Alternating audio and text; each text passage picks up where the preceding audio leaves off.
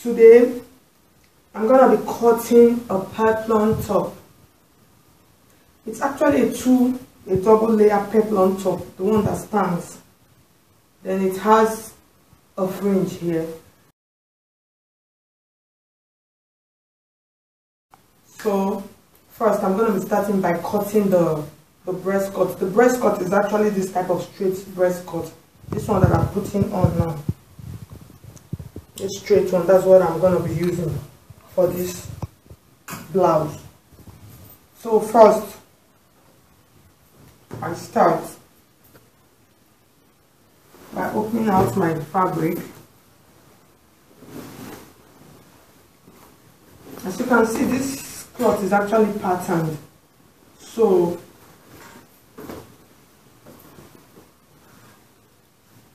I think I should let's make use of this part for the top.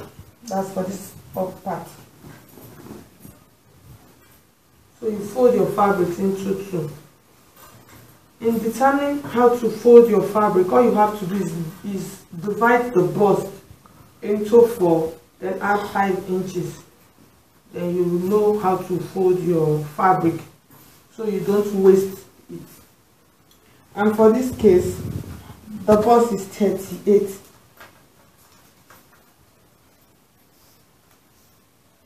So when you divide 38 into 4,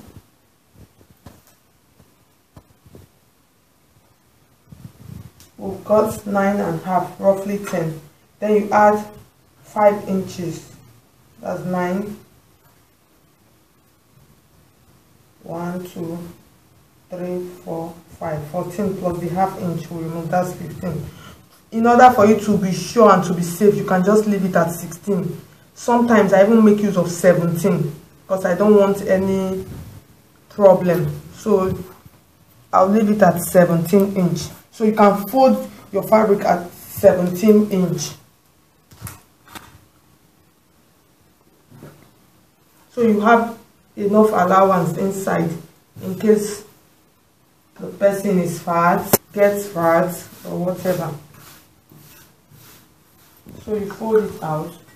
First, you start by measuring what is the half cut of the blouse. Where do you want the blouse to be?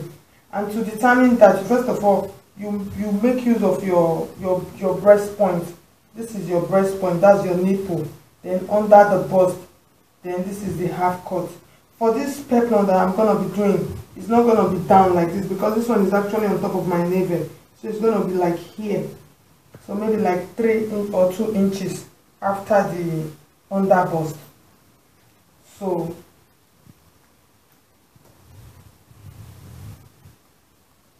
her breast point is 11-15. So for that, you notice I've not measured the shoulder. I just want to mark out my lines first.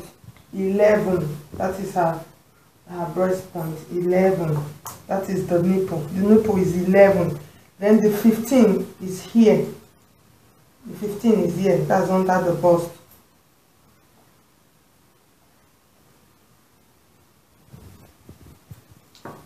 I can just use my ruler to mark it out to have a straight line.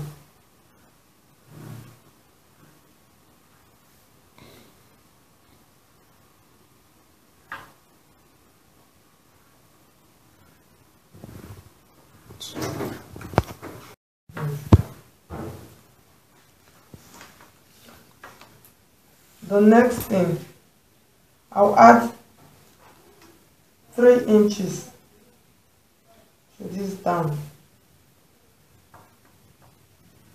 Like I told you in the beginning, I want the cut to be here, just a little bit after the under the bust.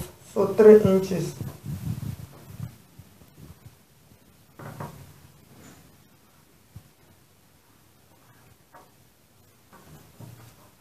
To get this middle part, that's the nipple to nipple, to get it, I'm going to be making use of 4 inches for this middle part.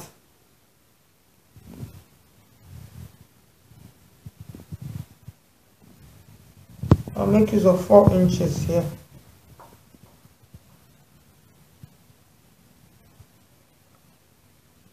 Inches.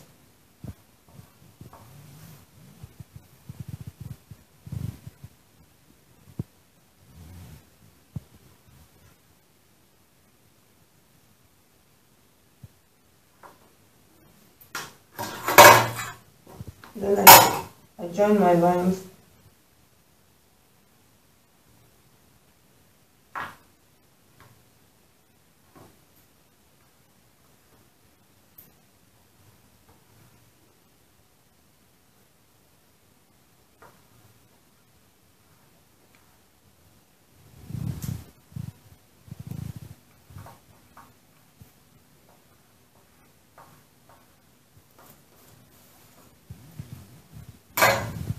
Then for this part, I'll measure 1 inch. This 1 inch is actually the dart.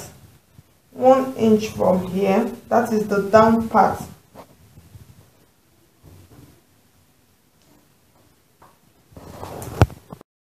Okay. Then for this part, you take another 1 inch.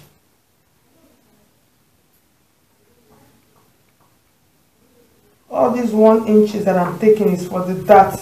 You know, in dart, you normally hold it when you are making dart. So for breast cut, you are reducing this 1 inch. It's like the dart. That is why I'm doing it. Then for this up part, you take 1 inch from this right side. See, 1 inches from this right side. Then for this left, you take half inch.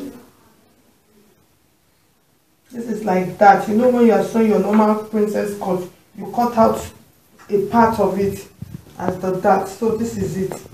So now, what I'm going to be doing, this is the under bust. Sorry, this is the breast point. This is the breast point and this is the under bust. This is just the allowance. That's where the peplum will be. So now, this is my 1 inch of the dart that I took. I'm going to be drawing a line here to the breast point. When I get here, from here, I'll now draw another line. It's not going to be a straight line because it's curved. I'll now draw the line like this to join this 1 inch that is here. Then for this 1 inch, I'm going to be taking this 1 inch too. I'll take it like this to this breast point. Then from here, it will now face this part like this to this half inch. So that's like the dart now. So that's what I'm going to be doing. And I don't want to make use of ruler, so I'm going to be using my hand since it's not a straight line.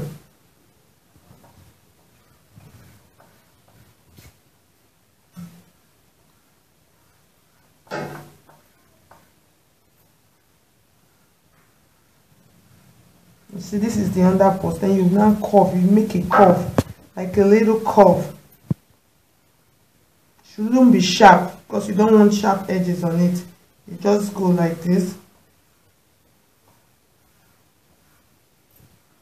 I hope this chalk is obvious.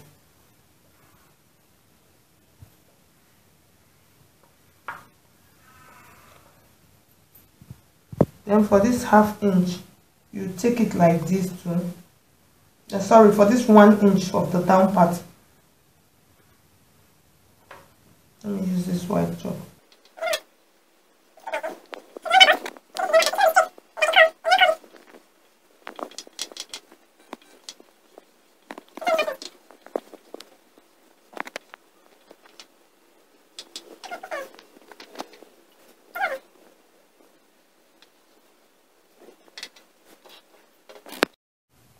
So now let me cut out those middle parts to actually show you the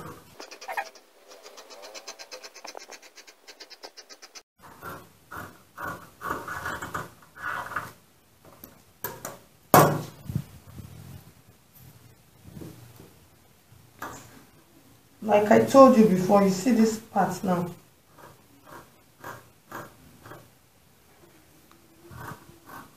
This is like that dart. When you're cutting your normal dart now. That part that you cut out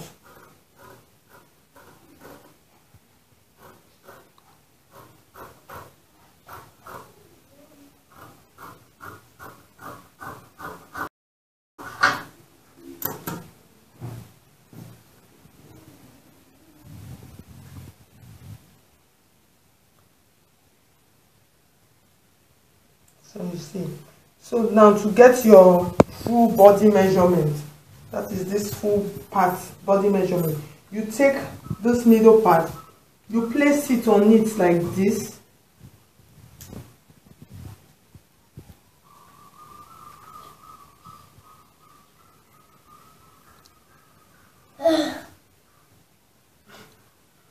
Make sure your lines are on top of each other.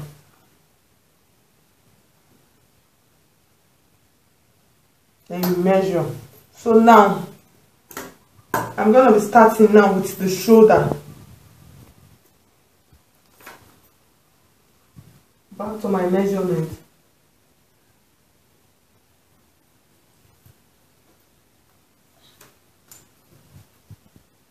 Our shoulder is 15.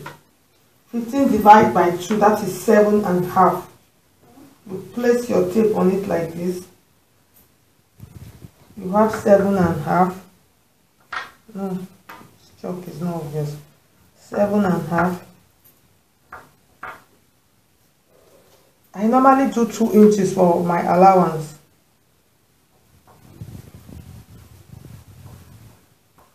Two inches.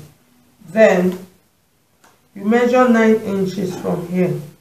You can use 8. That is for your armhole, so make use of 8, so it won't be too big by the time you trim.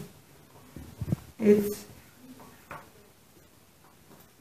You rule your line like this.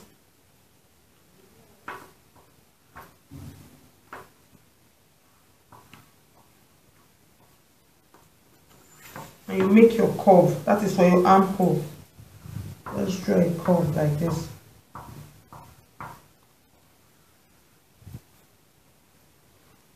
Then for your bust, like I said initially, getting your bust measurement, you divide the measurement into 4.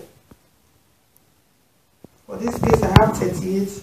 You can divide by just folding your tape into 4 if you are not very good at mathematics. See, you have 9.5. So you take your tape and put it on the nipple measurement. That was the breast point. You mark and then add your allowance. For this, I'm going to be doing 4 inches.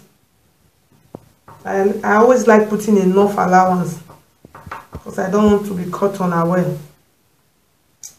Then for the under bust measurement, you actually measure the under bust when you are taking your measurement. For the under bust measurement, what I have here is 32. So 32 divided by 4. That's 16. 16 divided by 2. That's 8. You take your 8 inches, you put it here. You measure, you mark.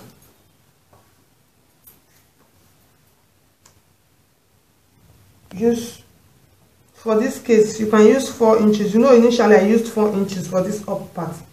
But for this down, I want to make use of 3.5.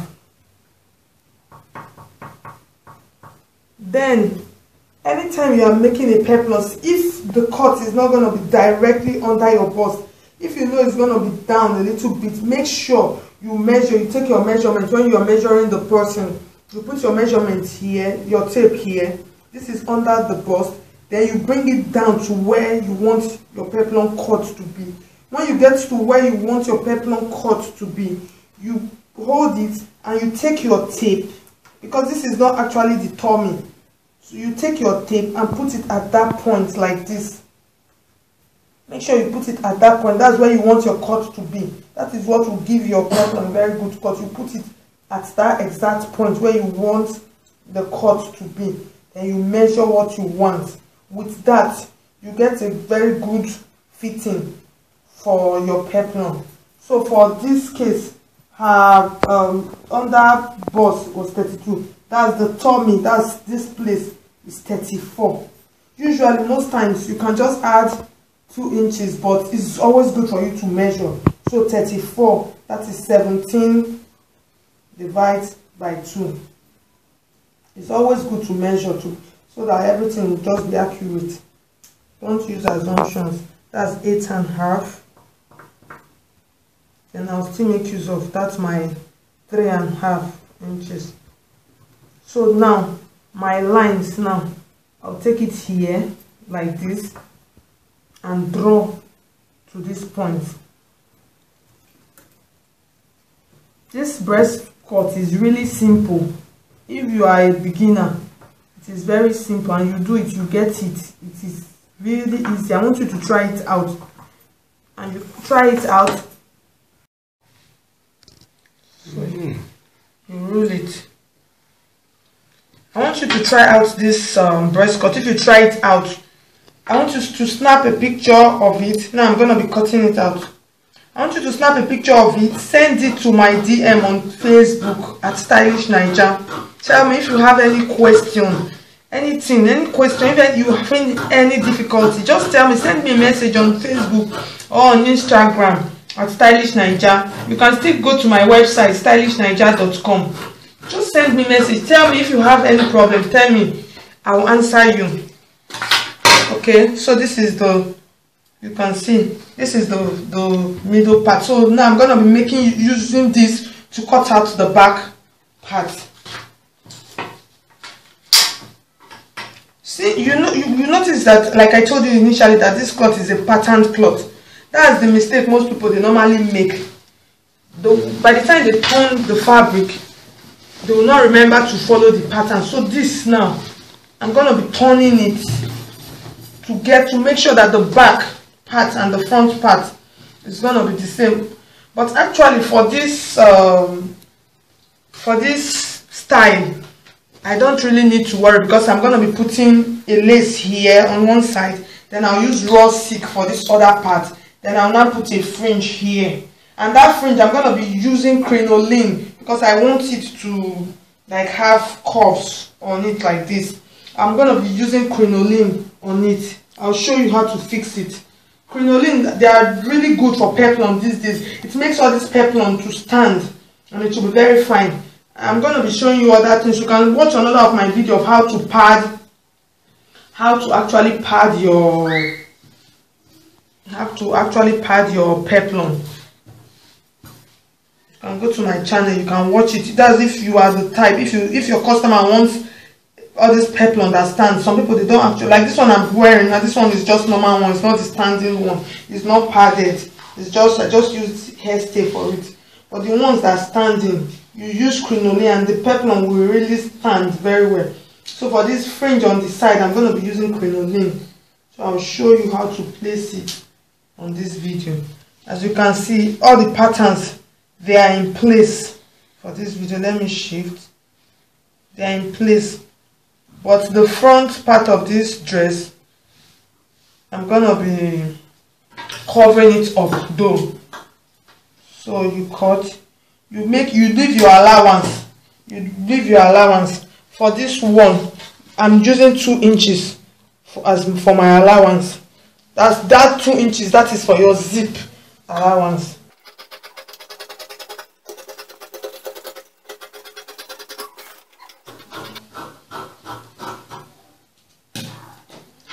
Always remember to slant your shoulder by 1/2 an inch.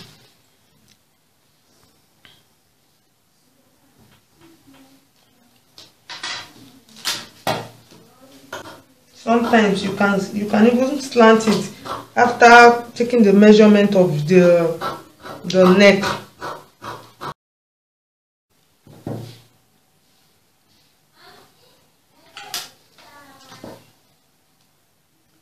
Like I told you, I said 2 inch. So this part, I'm going to be cutting off this part.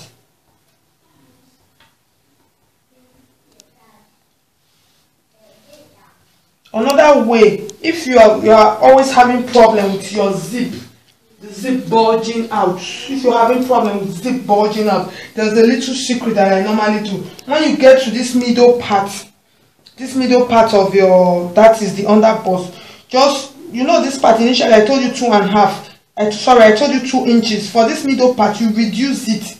You can make use of 1.5 for that's the center part. Make use of, mark it like 1.5.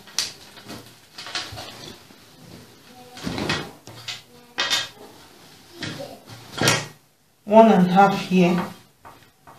This one was 2 inches. 1.5 here. Then 1.5. Then you continue with your 2 inches up here.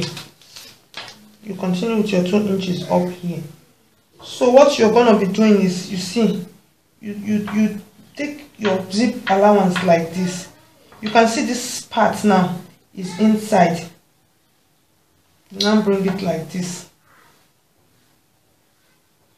So with this, the zip allowance is not straight.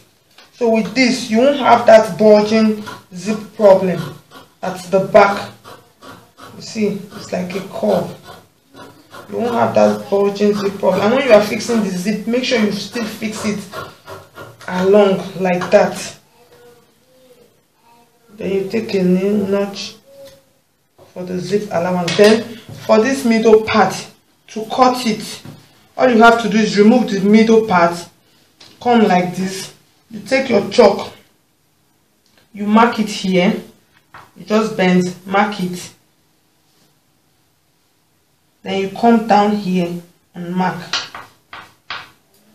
Then you join your lines like this, make it straight like this. It's not straight, oh, it's not straight, it's slanty like this, or else you have a bulging back.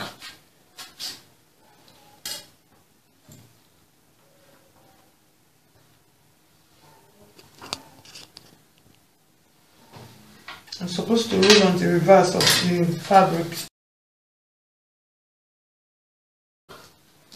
So this is it. This is the back. And this is the front.